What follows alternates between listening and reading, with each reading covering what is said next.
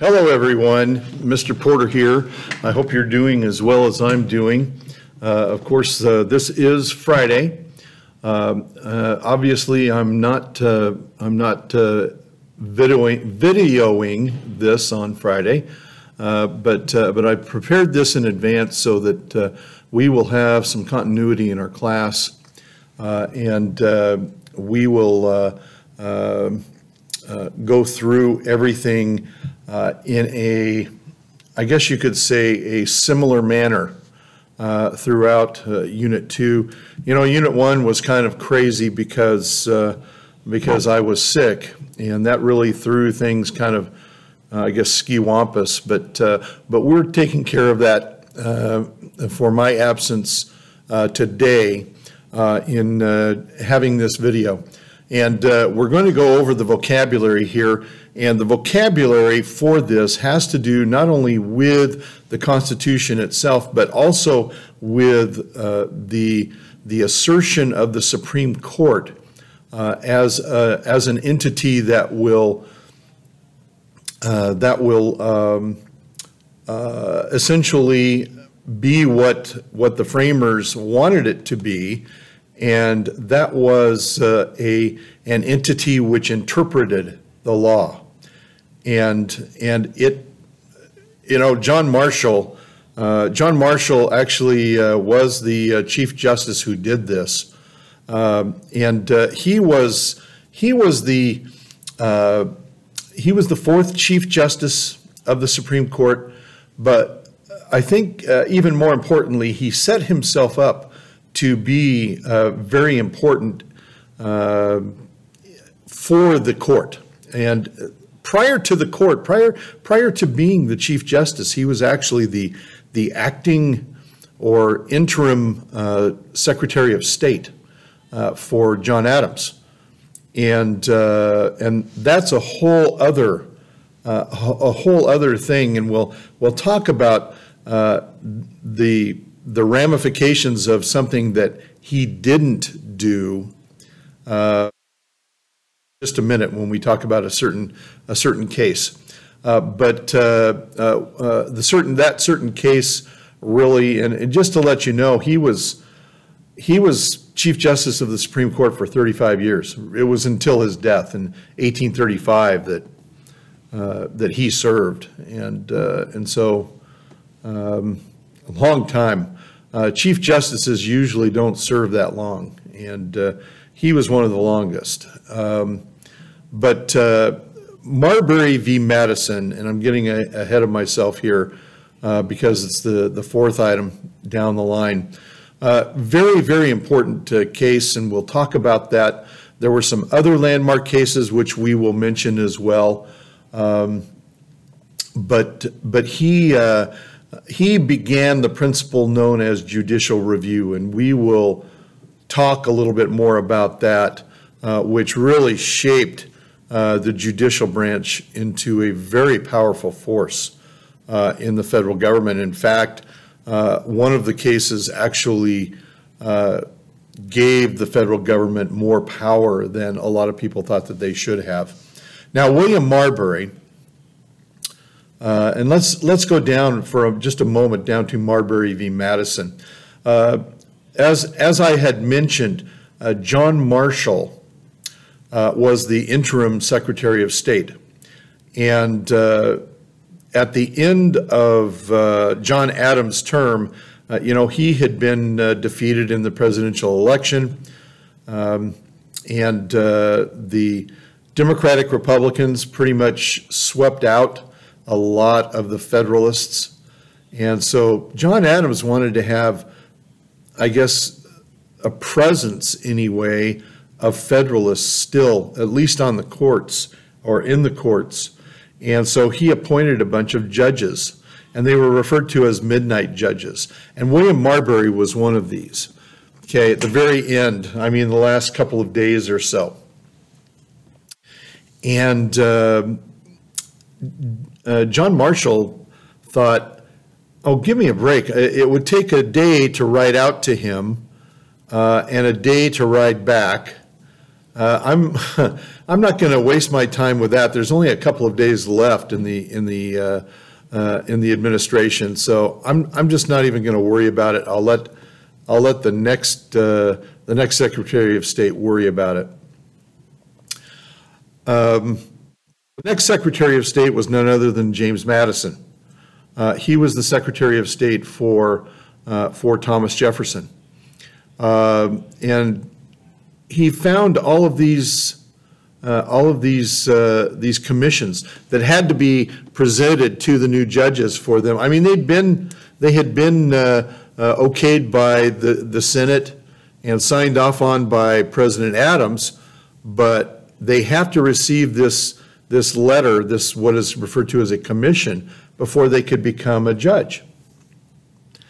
Well, Madison found all of these that had not been delivered by our good friend John Marshall, and he asked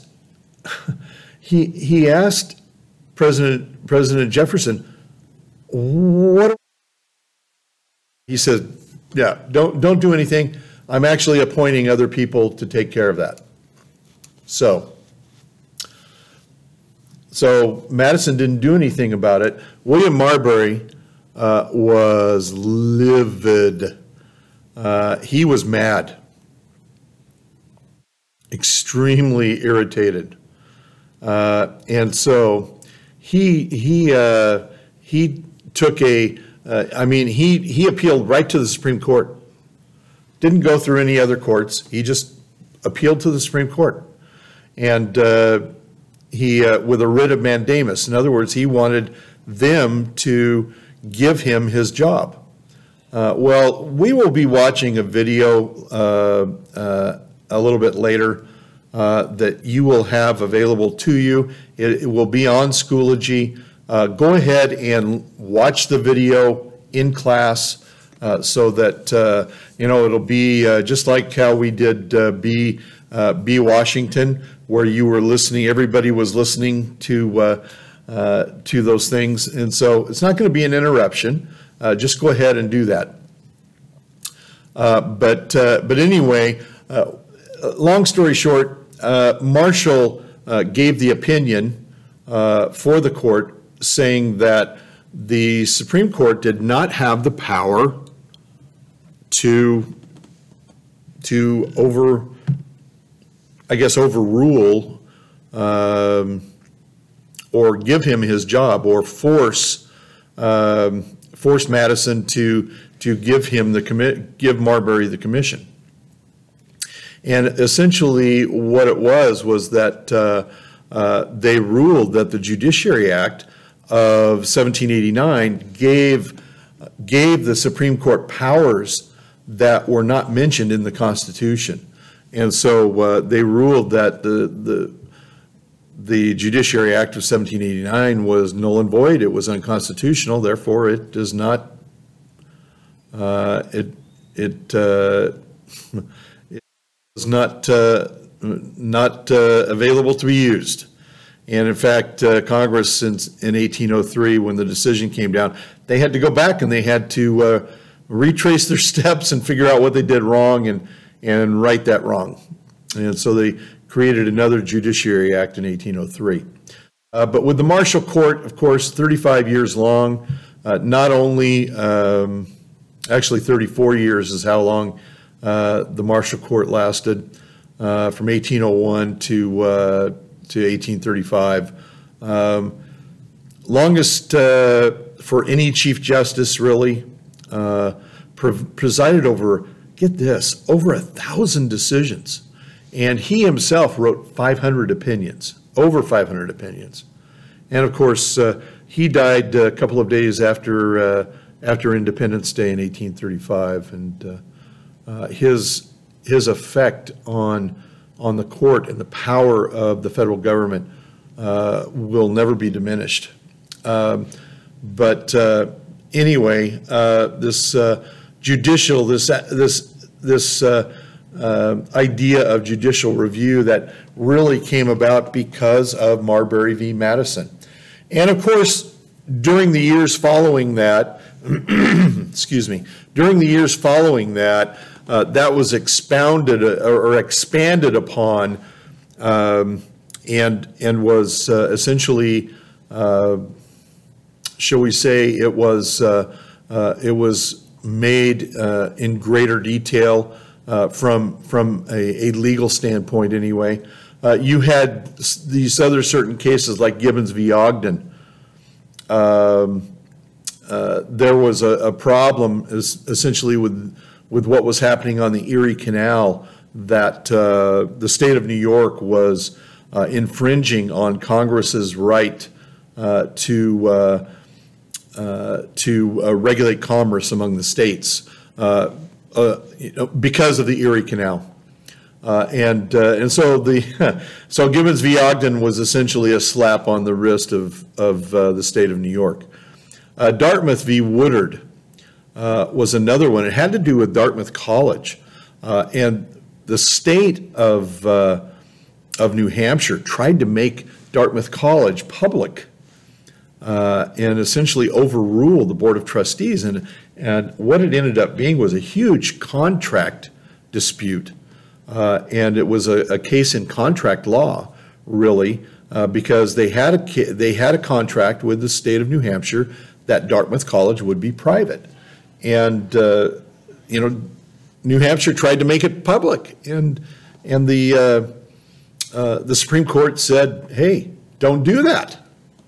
Don't do that. And they slapped New Hampshire's wrist, said Dartmouth is a private college. It's not a public one. You have no business interfering with the contract that they have with the state of New Hampshire. McCulloch v. Maryland, another huge case. The state of Maryland was taxing the second bank of the United States. And they were essentially taken to federal court, and it got to the Supreme Court, and the state of Maryland essentially was messing around with one of Congress's implied powers, and that's through the necessary and proper clause. There were a few other things that came about because of McCulloch v. Maryland as well. Was the supremacy clause was really pushed in a major way, and this decision essentially told the state of Maryland that you can't mess around and try to tax a federal entity, which the National Bank was. And they told them the Constitution of the Supreme Court, Constitution of the United States, as well as the laws of the United States are superior and supreme, something that we saw before, right? When we did those quizzes on the Promethean board. Supreme and superior to the laws and the constitutions of the states. And this was pushed in a major way in McCulloch v. Maryland. So there were a lot of things that came out of that one. There was a huge expansion of federal power because of the judicial branch. And of course, we talked a little bit about the midnight judges and how those they tried to carry those out, and of course they met they met an untimely doom because of that one Mr. Marbury, who was irate that he did not receive his commission. Anyway, there is, like I said, there is a video for you to watch regarding